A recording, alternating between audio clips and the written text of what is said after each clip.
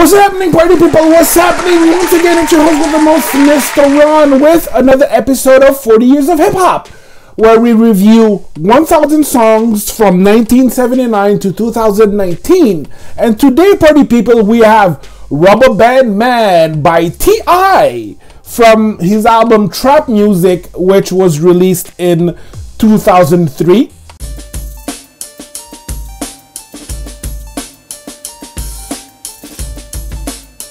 Before we dive into this review, check out the G-Man, aka the Podcaster Master, as he does an in-detail review of this song. He really goes deep and gets that information you won't get anywhere else. Check him out at 40yearsofhiphop.buzzsprout.com. And this month we are giving away an 11x17 limited edition retro poster. You can choose between Run DMC and the Beastie Boys, Summer Jam 95, Public Enemy, Eric B. and Rakim, and last but not least, A Tribe Called Quest. And for the people, the only thing you have to do is subscribe to our YouTube channel in order to get a chance to win. We're also working on our line of t-shirts manufactured by Champion. Check us out at 40yearsofhiphop.myshopify.com, and coming soon, our Hip Hop Legends t-shirt series. Dress up your walls with display metallic posters. They come in different sizes and are easy to hang on your wall. We have produced 7 original masterpieces and more are coming on the way. And party people, support 40 Years of Hip Hop, as we're doing this out of passion for hip hop culture. And show us love by buying us a coffee at buymeacoffee.com/40yearsofhiphop. And we thank you in advance, party people. Okay, enough said. Let's get back to the review. Party people, this is a G-Man pick, and I have to say that I'm not a huge T.I. fan. However, I do recognize what he did to hip-hop culture. Again, putting Southern hip-hop on the map. Co-host of Netflix Rhythm and Flow. Season 1 was amazing. Really enjoyed it. Hopefully, we will have a season 2. Party people, is this song original? And if so, how?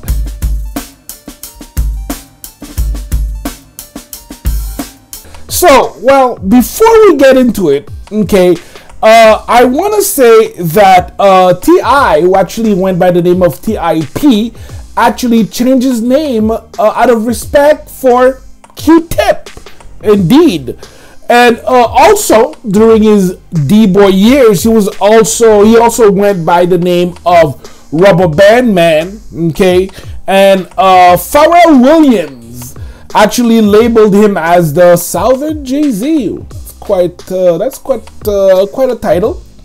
However, party people, lately T.I. and his wife Tiny, if you don't know her, Tiny was part of an R&B group in the 90s called Escape, and they've been on the news for allegations of drugging and abusing women.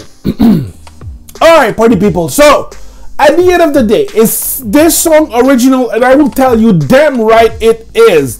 This song is original for many reasons, mainly because of the production, which was handled by David Banner.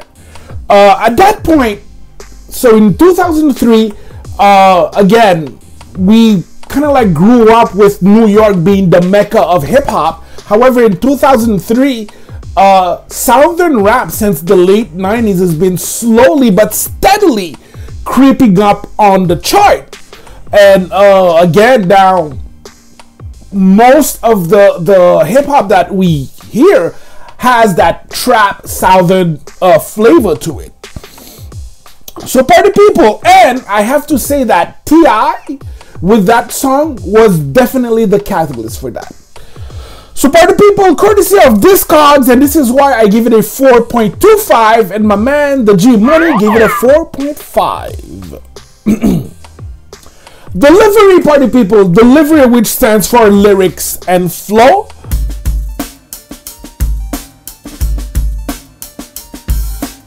The song is about trapping, selling drugs. As the chorus shows, who I is, Rubber Band Man, wild as a Taliban, 9 in my 9, 45 in my other hand. Who I is, Call me trouble man, always in trouble man, worth a couple $100 grand. Chevy all colors man. So I think it's pretty straight up, shall we say. Alright, so let's break down the lyrics a little bit. So he goes, stay down on his grind, put the crown on the hustle, meaning that he's fine with doing whatever he's doing, okay? And putting the crown on the hustle, the crown acts like a title, you know, he's the king, you know, so hence the crown of the hustle. I could show you how to juggle anything and make it double. Weed, blow, real estate, liquor store with no trouble. Meaning legal or illegal, he's the hustler, and whatever that he's doing, ka-ching, he's gonna double it. Young Cassius Clay of my day, he's basically popular as Muhammad Ali, and Cassius Clay is Muhammad Ali's real name before he basically joined the Nation of Islam. Marvin Gaye of my time, a reference to the 70s album Trouble Man by Marvin Gaye, which is once again referenced in the hook by saying, call me trouble man, always in trouble man. Trying to stay alive, living how I say in my rhymes. So party people, at the end of the day, nice lyrics. However, I feel that as T.I. matured, his lyrics matured as well. Okay, and yeah, that's all I'm gonna say about that, because I will mention it later on. Of course, all of those rhymes in that southern accent, courtesy of Genius.com, and this is why I give it a 3.25, and my man the G-Man gave it a 4.25. Production, party people, production, beat, mixing, scratching if there's any.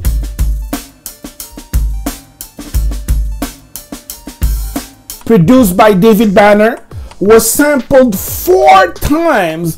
My favorite one being Girl Talks with Everyday. There was also a huge remix of that with Twista, Matt 10, and there was another member which I cannot remember at the time. So, party people, the beat, layered synth, hypnotic organ with the vocals. Okay, of course I'm not gonna sing because my singing is terrible. All right. Again, great beat. From my point of view, I think the beat really made the song. Much respect to David Banner, one of the most underrated producers, but also artists from the South. So for production, I give it a 4.25, of course, courtesy of who sampled, and my man, the G-Man, gave it a 4.515. We're pretty close on that one. So, relevance, longevity.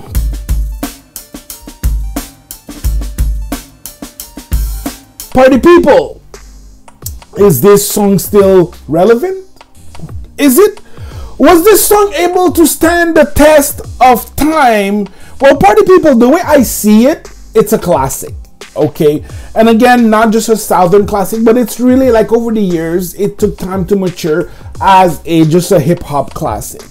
Not only that, but it's been on so many compilations. Total Hits 2004, Crunk Hits Volume 1, Hip Hop Hits Volume 9, Complex Magazine's Best Atlanta Rap Song at number 34, and also Complex Magazine Yearly Top 100 of the Decade, and Rubber Man stood at number 61. And this is why, party people, for relevance and longevity, I give it a 3.75, and my man the G-Man gave it a 4.25. Yeah. Alright, party people, impact. Was this song impactful?